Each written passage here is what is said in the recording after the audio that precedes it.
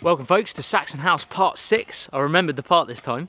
We're working on the gable ends, and we've actually been doing some weaving for the wattle and door walls, which is going to be coming up in an episode soon. Dad is over at the back. He's just doing the kind of rear gable end. We're keeping it quite simple when it comes to the gable ends. We're just going to use sticks that I've had at the Bushcraft camp. It's all recycled, it's already pretty much pre-cut. Where I used it at the Bushcraft camp, and it just makes sense to just use that wood rather than cut down, you know, more trees and things like that, which we haven't done so far, so we're getting there. It's all dead wood, so it's quite hard to work with, but we're making progress, and we're enjoying it, learning very much a lot along the way, as we do. Today we've got Jax with us as well, my little dog Jax. He's a little Jack Russell Terrier, and he's, at the moment, he's doing exactly what terriers do, which is digging around in some logs and a big log pile over there. He's probably looking for mice and rats and things like that. But yeah, we're really excited about this project. It's finally, we're able to see the kind of house-like structure now that the Saxons would have built. I believe most of their traditional gable ends would be vertical logs that would have been split wood from the ones that I've seen. But as I say, we're kind of doing this with our own little twist on it. So we're going with horizontal logs, and actually at the back we're going with vertical logs.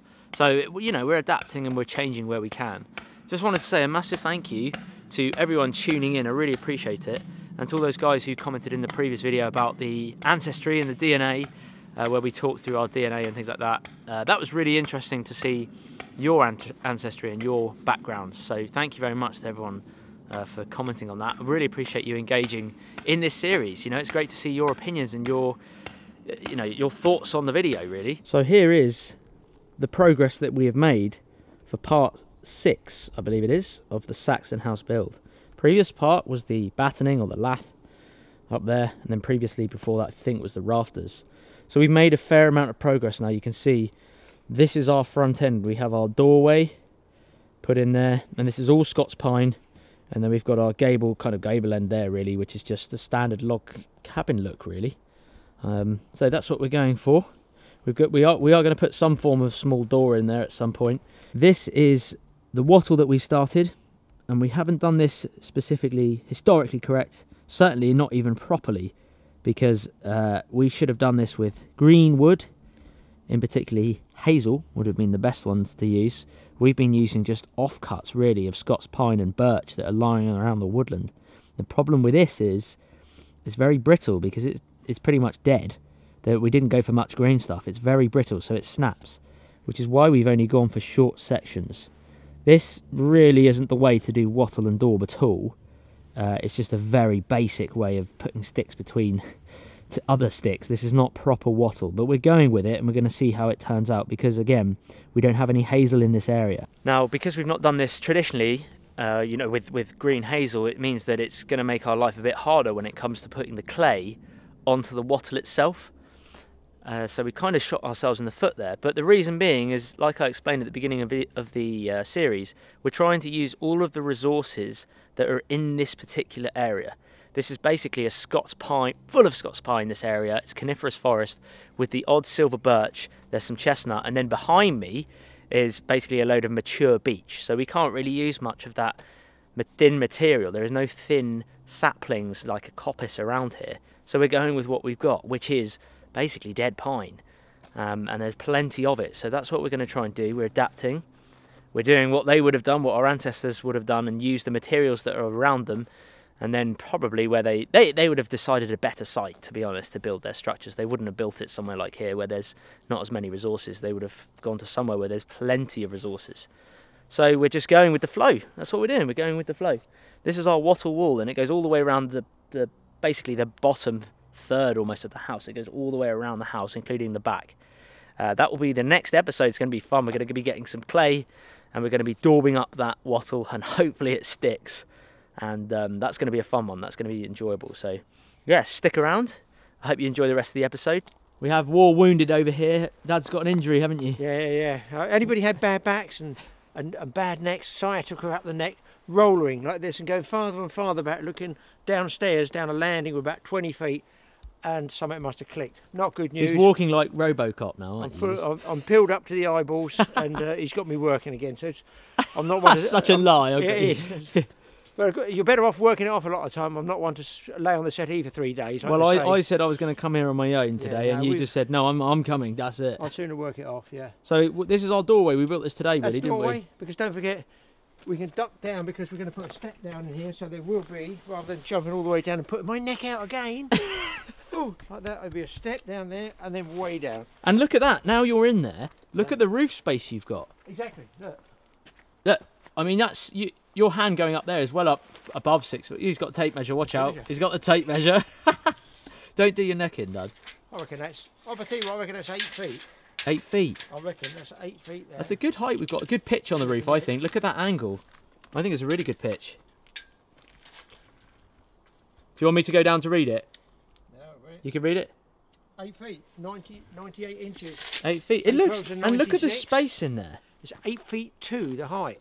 That's good, isn't it? That, disco party in it. What that means, what that means though, is we've got even more roofing material to get. Unfortunately, yeah. But yeah, look at the space in there. It looks great. Well, plenty for 2 people, isn't there? Bearing in mind, your cooking will be outside. Yeah. So you can have easily 4 people in here. Because people always ask how big is it, don't they? They always ask the structures. So I think it was 12. 12 was in there somewhere. Was it the width 12? Nearly 12 feet. So 12 feet, yeah. Easily take 12 by 10, I think we went with, or something like that. But look at that. I'm really impressed with the pitch of the roof, Dad, that we've done. Yeah. And so what you've been working on around the back here, should we go and have a look at it? Yeah, I've been doing the gable end at the back. We've got filling at the top just here. Yeah, we've got that to do. Finish that in, you know. But the thing is, you could put a piece across there 8 feet long. You have to do the angle sloping cut and the square cut. Yeah. And you think, I'm really piling on. But no, these still require the same cuts and the same It's a lot of work. fitting. So we've got to finish up, you know, doing all the wattle, yeah, down there. The wattle at the bottom there. So that's, again, time consuming because you have to go off in the forest and find it. And because Mike had that huge bushcraft camp with a hunting tower here before, he's cleared an area of rubbish, fall down stuff. So you've got to go further and further. So, and this is bigger and bigger. We do keep going. That's the trouble, yeah. So same thing, this is all Mike's bushcraft camp. If you look in his bushcraft camp, is that the one Mike? Yeah, that's what I was saying, it's all recycled wood. This is the same wood, it's under a tarp up there trying to keep it dry. Jax is here to help us today, isn't he? Yeah, he is, he's been ratting, He's been ratting, so there's obviously mice or rats in there. Coming into the late spring, early summer, so no real worries about the gaps. Sorry, I can't. I can't, just thinking. Hold on, cut there. Giggles from it. Right, okay. So not too worried about these gaps here because it's late spring, early summer as we're building this. So a bit of ventilation doesn't go amiss. Maybe in the winter we'll get all this done with clay and straw. Yeah. Get it all filled out, stop any drafts. I'm going to get a fire and a tea going, I think, Dad. I think so, yeah.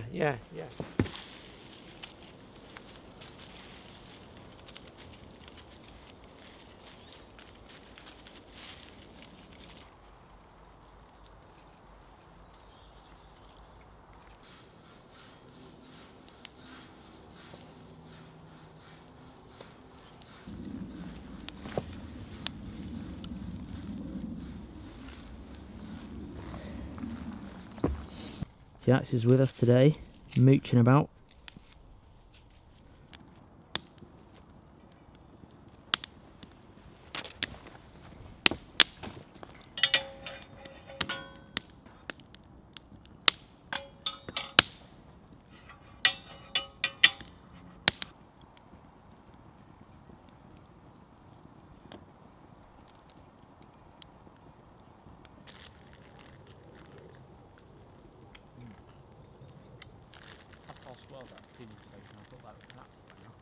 Yeah, that's all right.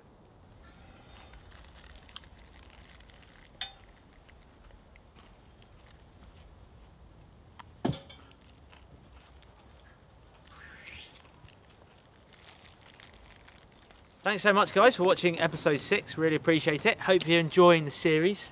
We've had a good build for the last. This has been 2 days, I think we spent doing this. It's taken two half days. 2 actually. half-day sessions. So 2 half days, so a full day overall. And we're hoping to make some progress for the next episode. Like I say, which is going to be clay, hopefully, wattle and daub, traditional wattle and daub. We've never really done that style before, so we don't know how it's going to pan out. I wonder who's going to do the wattle and who's going to do the daub. That worries me. Yeah, it should be good fun. But we've had Jax with us today.